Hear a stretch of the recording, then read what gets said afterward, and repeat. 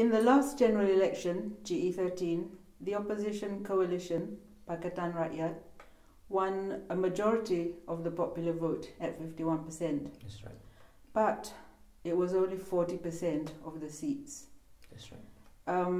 Analysts allege that there was systematic rigging taking place so that the ruling coalition will be kept in power. Is that true? Yes, the rigging basically happens due to the way the election boundaries are drawn, and there are two problems here. One is the problem of size. We call it malapportionment, whereby some constituencies are much larger than other constituency within the same state. Taking an example, for example, Selangor, you have Sabak Bernam that has about 37,000 voters. Then at the same time, Kapa has 144,000 in the same state, almost 4 times the size. So that is called malapportionment. The second problem why that result was such was due to gerrymandering. Now, gerrymandering is where the boundaries are drawn in such a way that it favors a certain political party. And usually when you look at the shape of such boundary, they are very odd shaped, and that is called gerrymandering. So with these two together, it gave you the result that we had, and that is about 52% voted for the opposition, but the opposition got only 40% of the vote.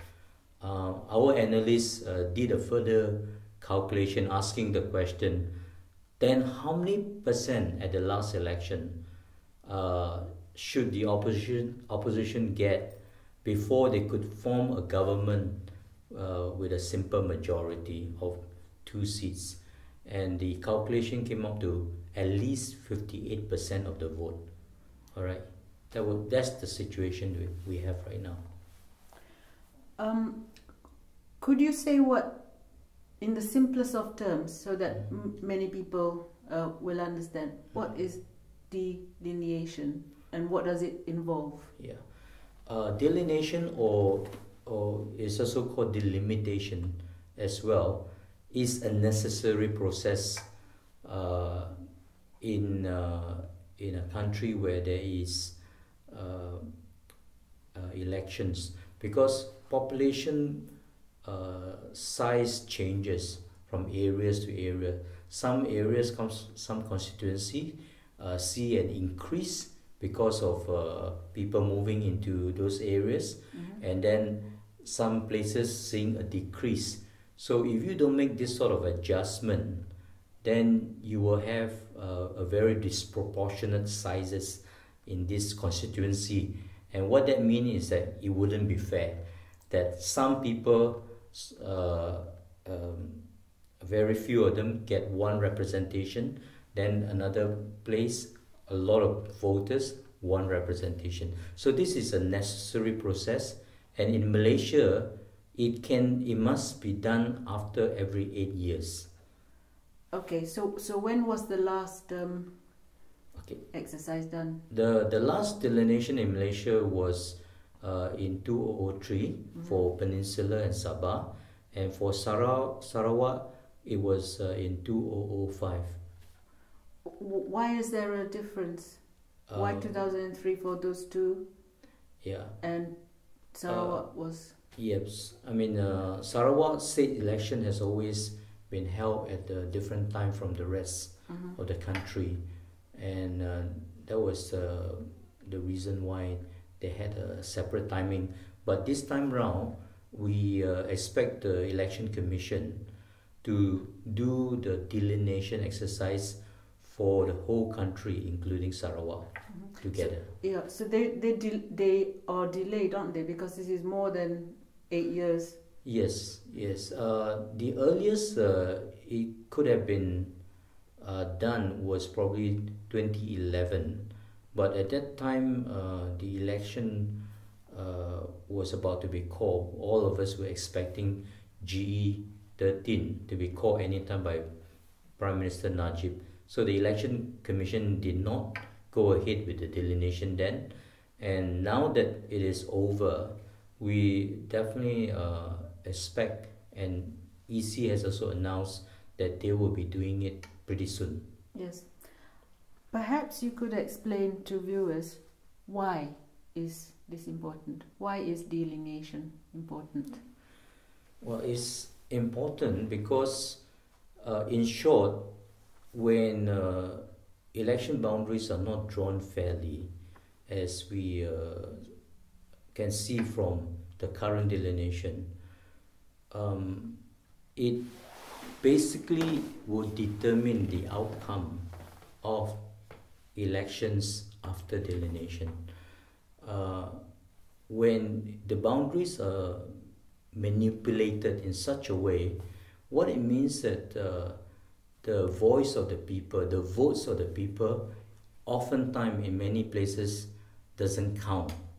Like in this case, when you had majority voting for the opposition this time, you would have expected that that should reflect the will of the people in the number of seats in the parliament.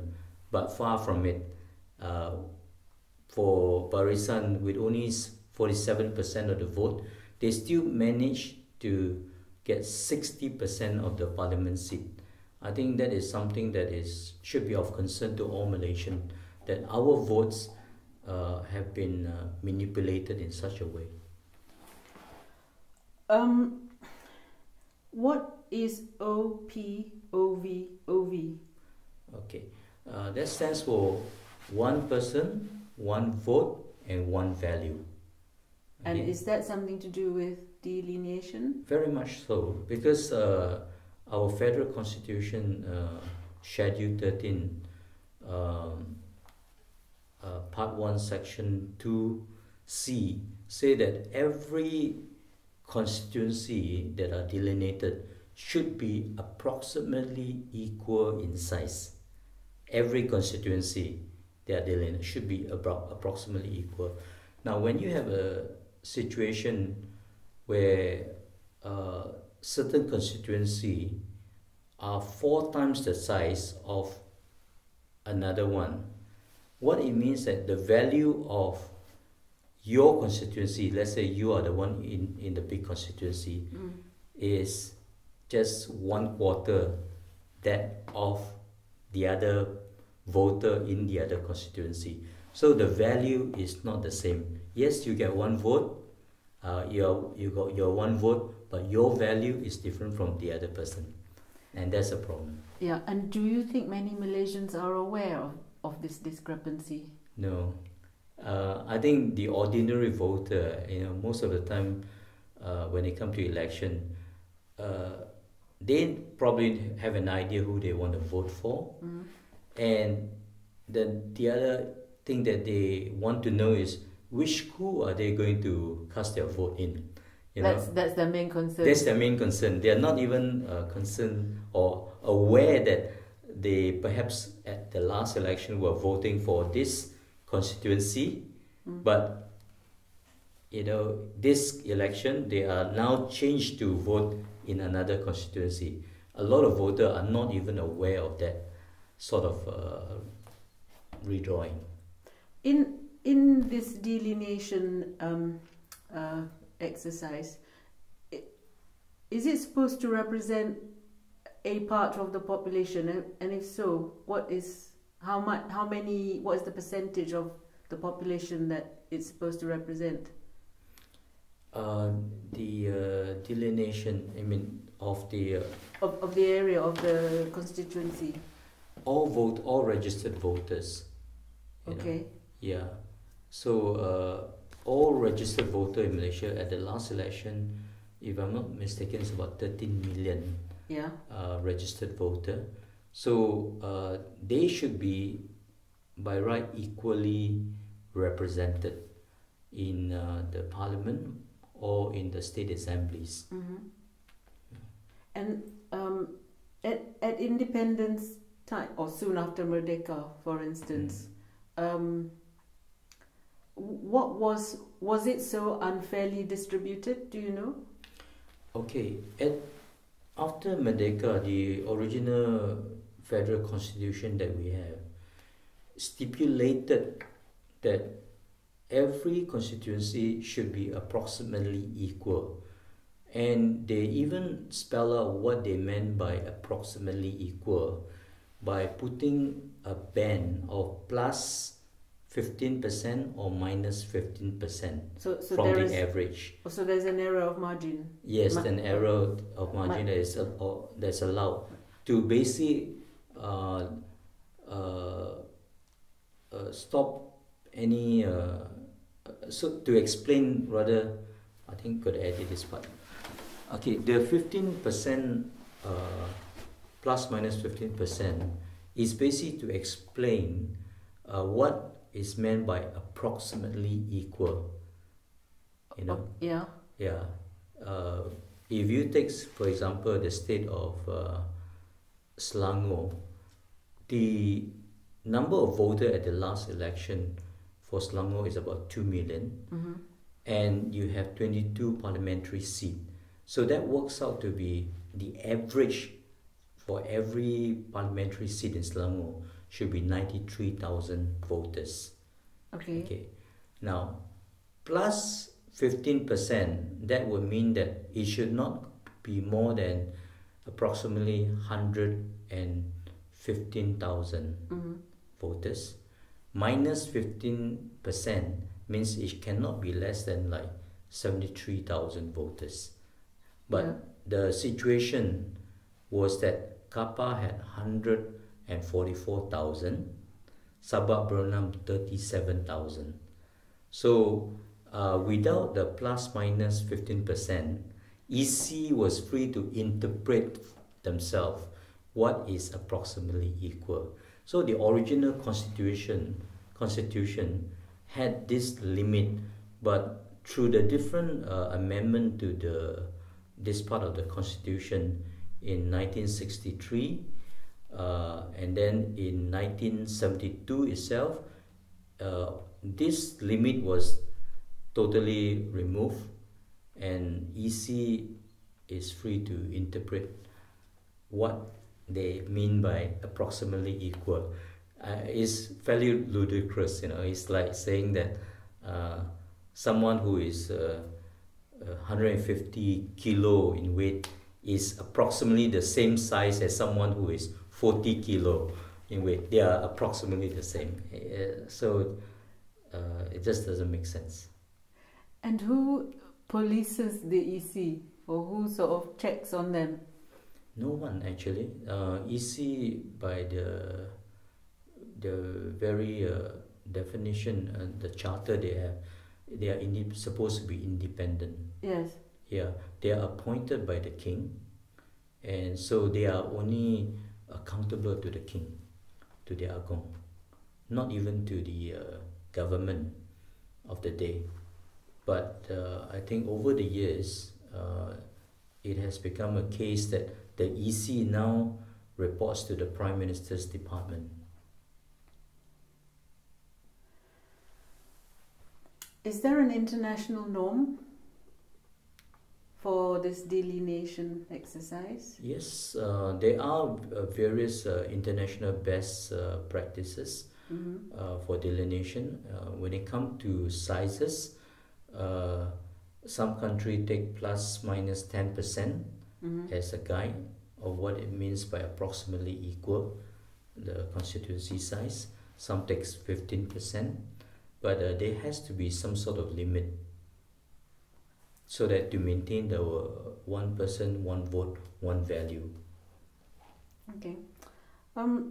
There is a delineation exercise being carried out right now. Not yet. Not yet. So it's going. When is it going to? That only the EC knows. They are overdue for a delineation exercise. Yes. But it has not started yet. The process basically would start by when the EC informs the Prime Minister and the Speaker of the Dewan Rakyat that they want to begin the process.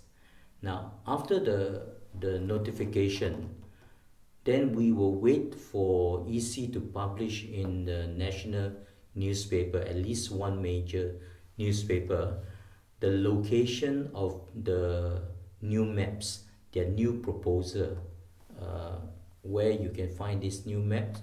Usually will be in the town council, district office. This is where you can see the map being displayed. Now, once that happened, the citizens have 30 days. This is provided for by the Constitution, that citizens have a right to view the map, and if there is anything that's objectionable because it is unfair or is unconstitutional, then within that 30 days of display, groups of 100 or more registered voter in that constituency can lodge a complaint, an objection to EC in the 30 day. What do you mean by groups of 100 or more? So you got to have at least 100? At least 100 registered voter in that constituency. For example, if you're objecting to the parliamentary constituency, yeah, you have to gather 100 or more of your fellow voters there, and then view the map and find out what is objectionable, and then lodge a complaint, an objection to the EC within that 30 days, together with the names of the 100 or more. And are there forms to fill in, or do you have to write in? How is it done? Just in case somebody is interested. Right. EC doesn't give you a form, but basically for us in DAT, DAT is a program that is started by this Brussels, and it stands for Delineation Action and Research Team. We have come up with a letter whereby someone who is interested to be one of the objector can sign this standard letter. Then we will attach it together with the letter of objection that we will be sending to the EC in the 30 days. Now, once that is sent to the EC will have a look at it, and if the objections are based on the Constitution, not just based on your personal preference as an individual or party, but you object to it because it violated certain guidelines laid out in the Constitution, then the EC will have to call for an inquiry with the representative of the 100 or more.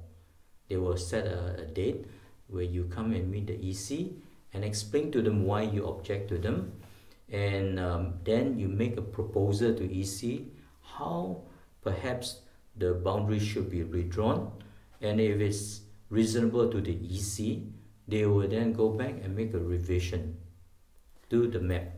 And how many days are they given to revise after an objection? It's not stipulated how many days, but the whole process, the EC has 2 years to complete it.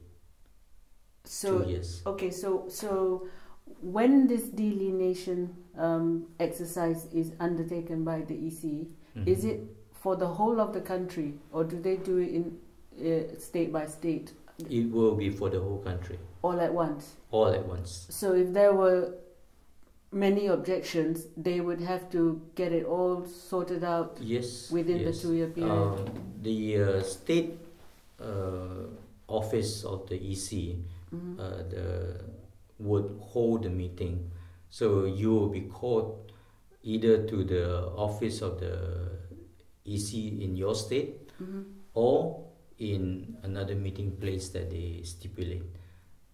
So it will be held simultaneously throughout the country. Well, that seems a very major undertaking if there were a lot of objections.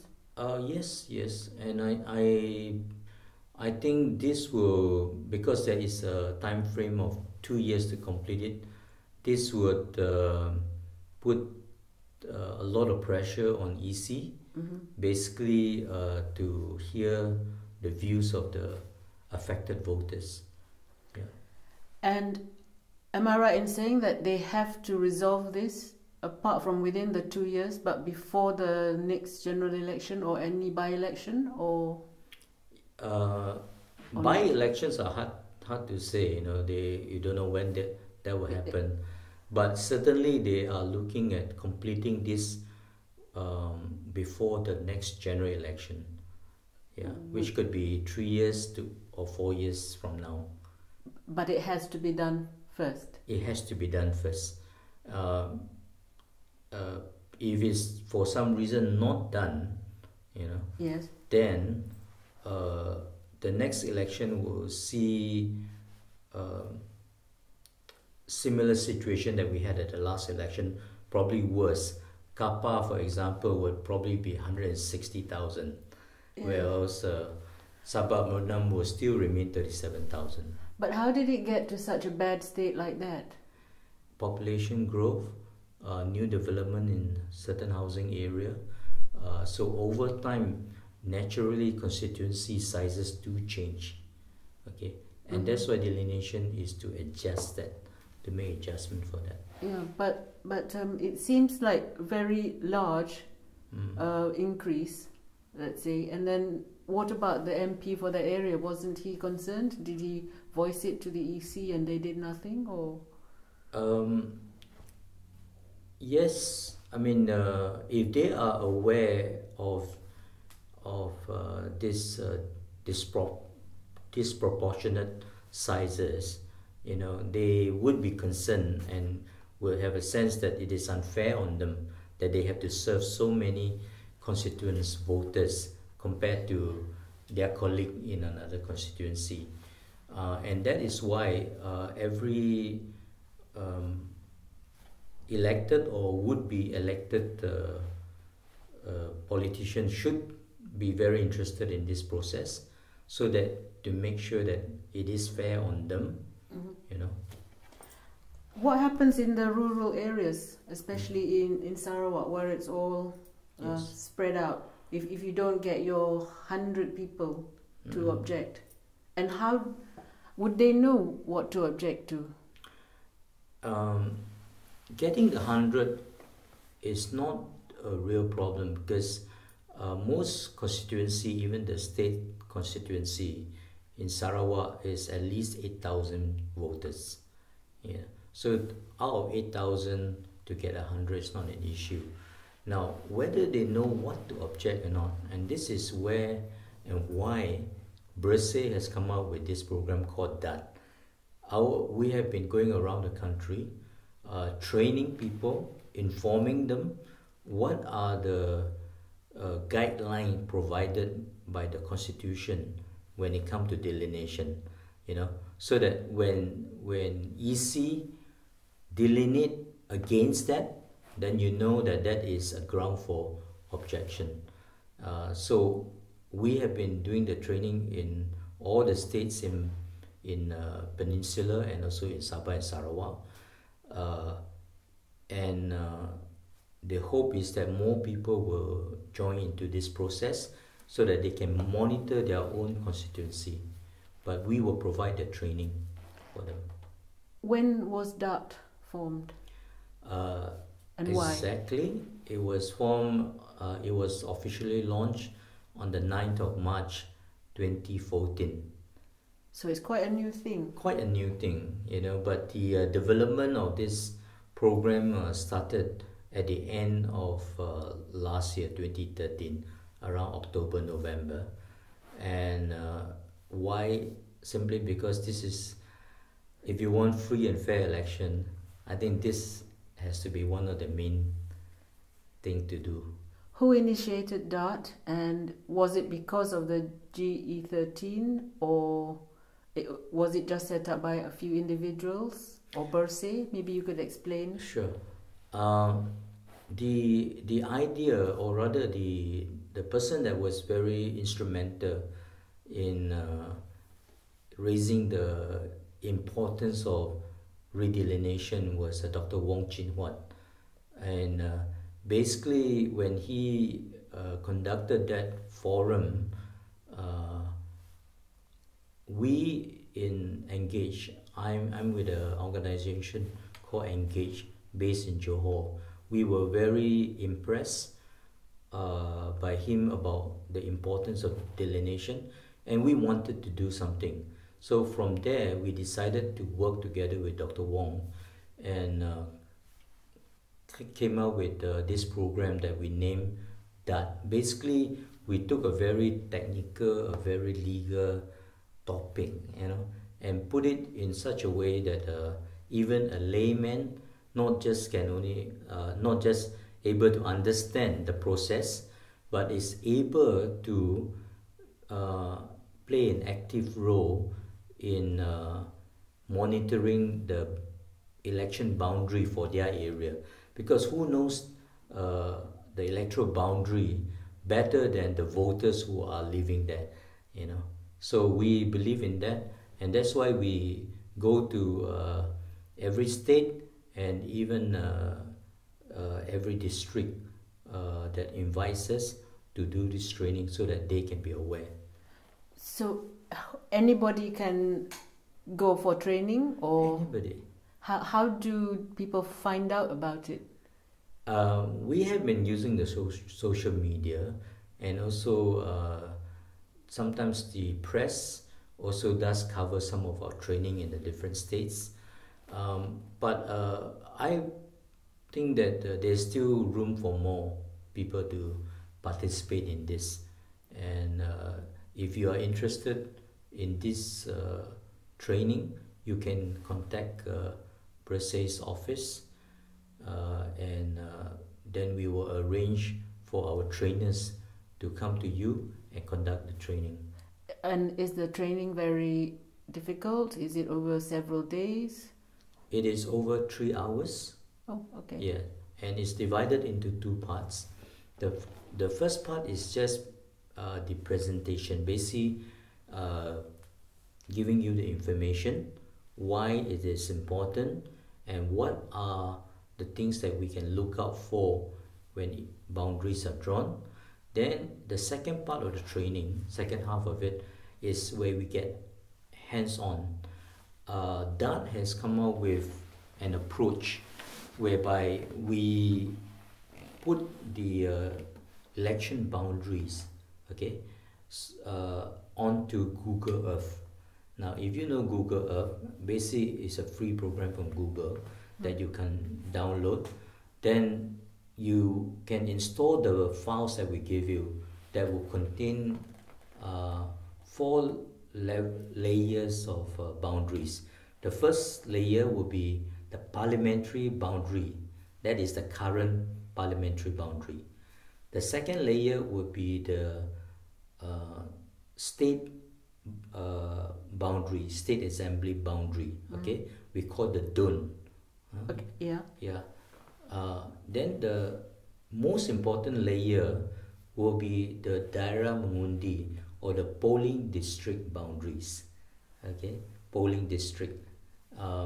And then we have another layer, and that is the local authority boundaries, pihak berkuasa tempatan, or we call it PBT boundaries.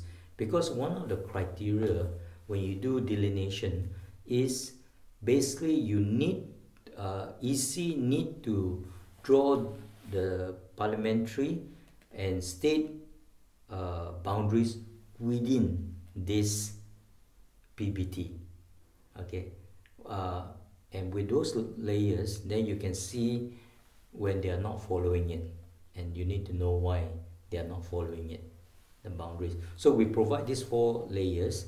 So in the training that we conduct, the second half of it, we will show the trainees how they can actually build their own proposed boundary that are compliant to the Constitution.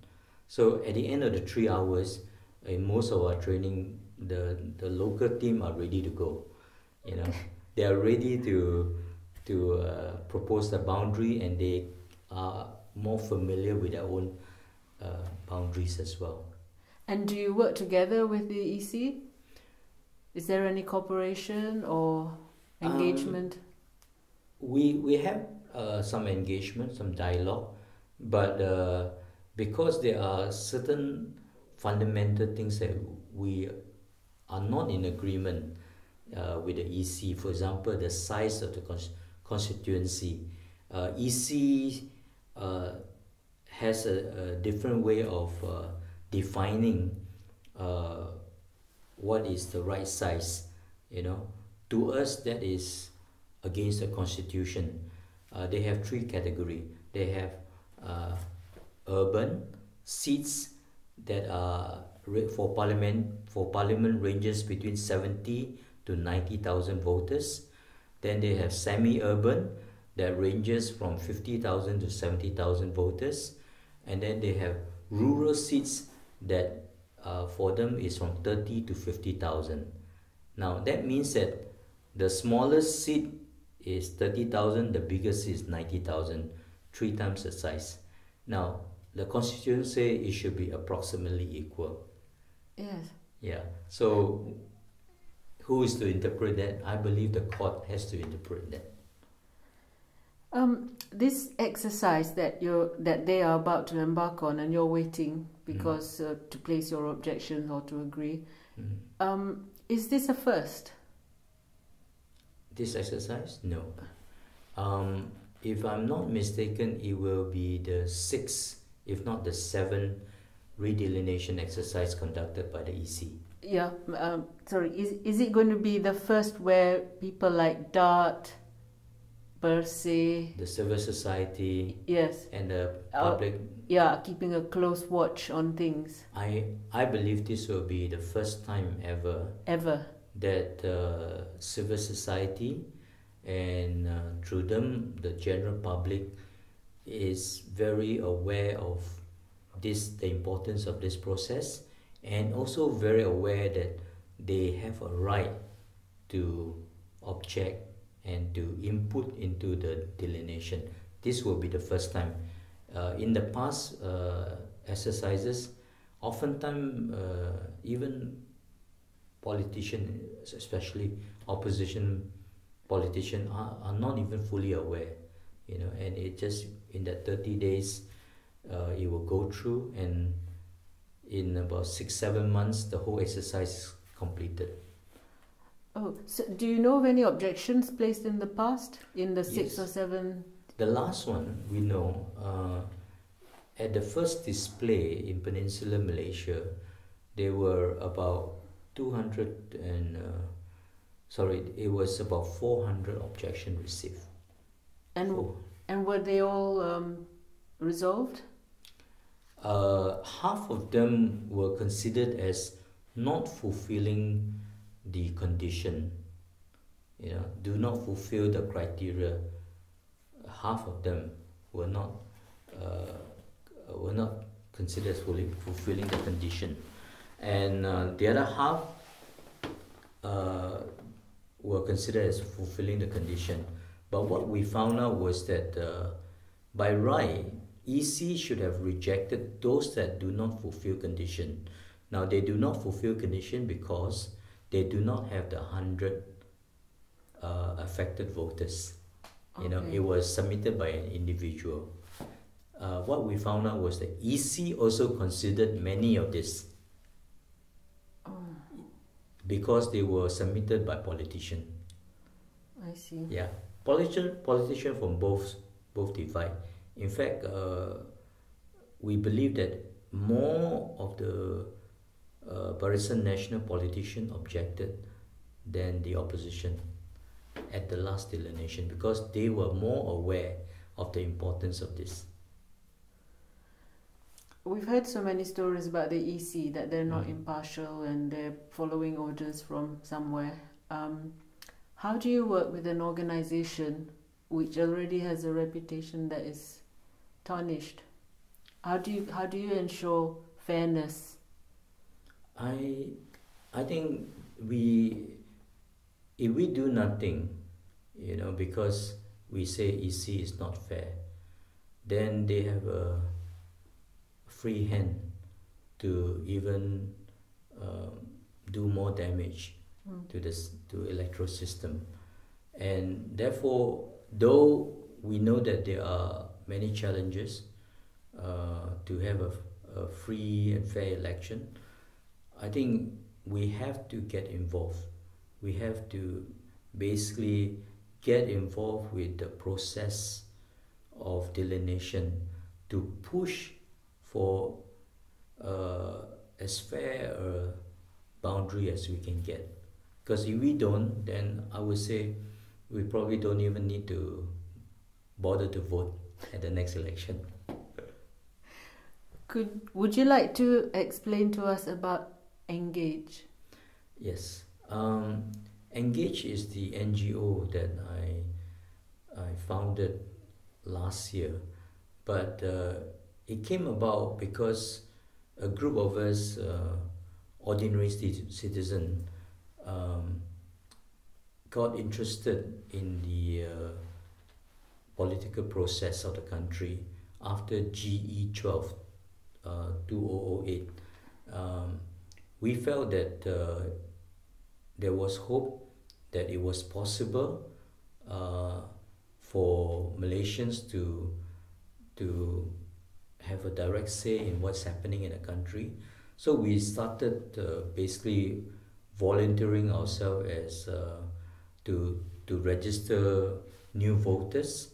Then after that we conducted Pachaba training, that is the training of polling agent, counting agent and booth agent. We conducted those training in the south in Johor. Then we also organized many forums and also participated in the birthday rallies as well. Then after GE 13, we decided to basically that